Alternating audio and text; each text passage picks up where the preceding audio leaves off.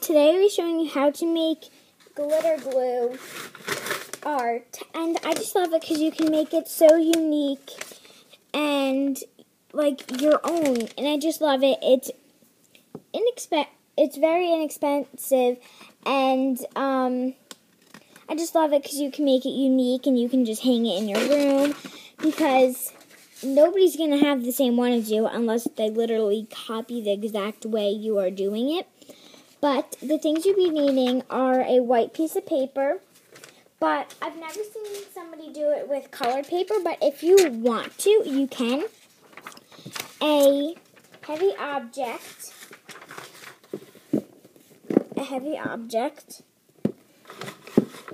and last but not least, glitter glue. So the colors that I will be using today are a gold.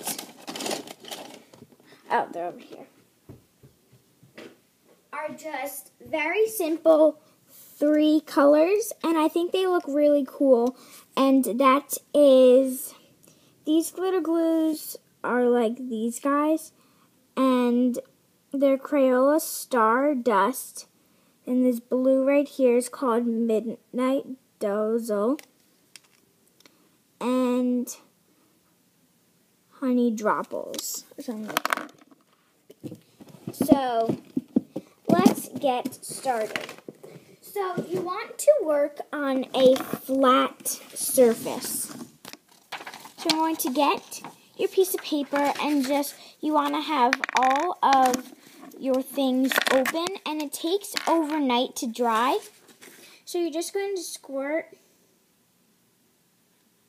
Oops, it's running out. Glitter glue just everywhere, and you can make a design in the way that you will be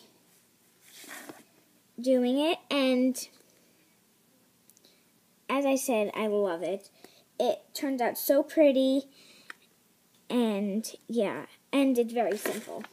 So this is what I squirted on here, and now you're going to simply fold it in half. And I've never tried folding it like that, but I actually will try that next. I'm going to make 2. So, and I'm going to fold it like this, so it's like that. And you just want to make a crease, and I have one tip.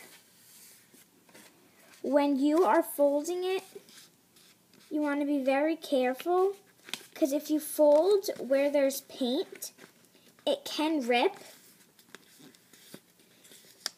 So this is where your gentle side comes in. You're going to need very gentle hands to just press up against the crease. Like, you don't want to be like, ugh, and then just and then it'll rip. And you also want to press down with your fingers, but you should be doing this on the flat surface, but I'm just doing it right here so you can see. So you don't really want to go like this and start sliding, because it will rip, as it's ripped a couple times with me. And you just open it up, and look how awesome that looks.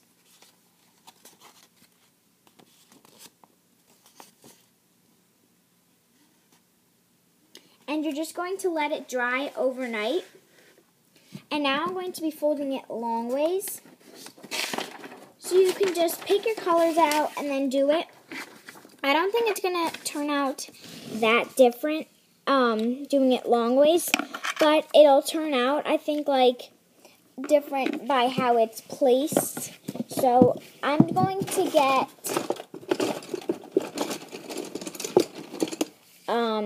another Crayola, which is different glitter glue, and these are washable. So it's like this white kind of thing. I'm going to be using this green. Ooh. And this is Raspberry Ribble. And I'm just going to be using a lot of colors. Oh, and this one's good. But with these, sometimes I pulled out a green one, and it turned out like really watery, and like not a lot of glitter. So that's my only thing, and I think it might have been this one. I don't know. And then I'm going to pull out Rainbow Splash or Splash. So you're just going to, as I did before, just squirt your glitter glue. And you can try it at home. If you can't find any glitter glue at your local craft store or your nearby craft store, then try to make it at your house. Try to get, like, if you go to your craft store and then look in like the glitter, if there's like a glitter aisle, and you can just get like a little bucket, not little, but you're going to need a lot of glitter for it to turn out that good. So you want to find like a small container. I'm not sure if this will work, but if you want to experiment at your house, you can try and see if it works by getting like Elmer's glue, and then just getting Elmer's glue and like squirting it in an area, and then just pour glitter all over it and start like mixing it, and you can try.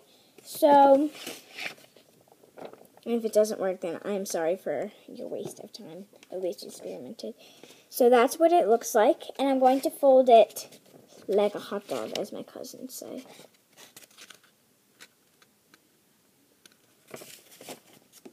And you just want to crease it.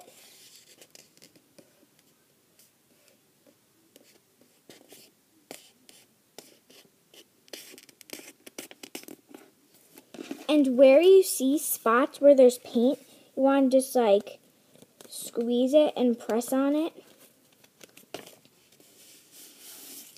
And you can also go like this, like on your flat surface. So this is, like, you can't do this on your bed, or you can try it like on an airplane or something like that, but I'm not sure.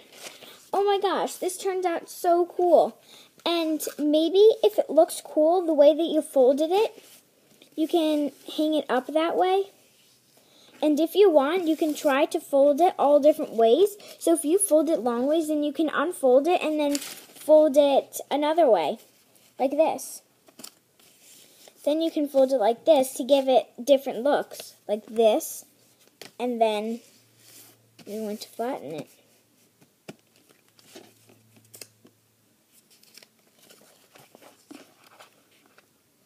See, it makes it look so cool. And it dries really awesome. And it dries actually better because it might be a little watery. So you can try folding it all different ways. So these are my creations today. And what you're going to do when they dry and you see them in the morning, you want to get a heavy object. And this just has like all of our markers in it. And it's actually pretty heavy. And you'll see that it dries. This is one of mine. It dries like not that great, so you're going to put it on under the heavy object, or like a heavy book, like a dictionary or a phone book, and then you're done. Bye.